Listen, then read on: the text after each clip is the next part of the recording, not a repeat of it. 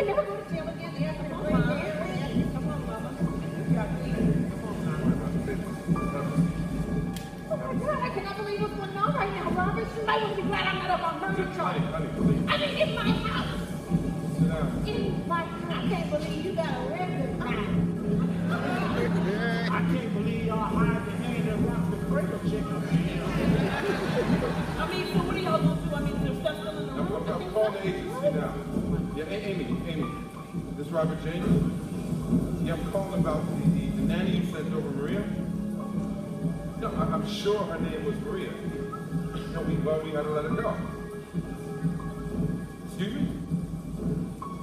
What? No. Are you serious? Oh. What's wrong?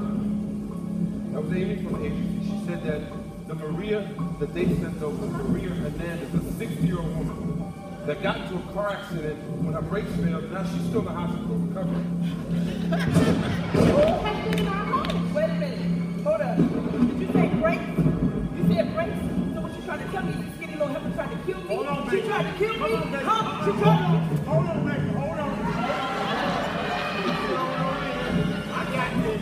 I got this, man. Don't worry about it. Don't calm down. Now, me being here in security and family dollar.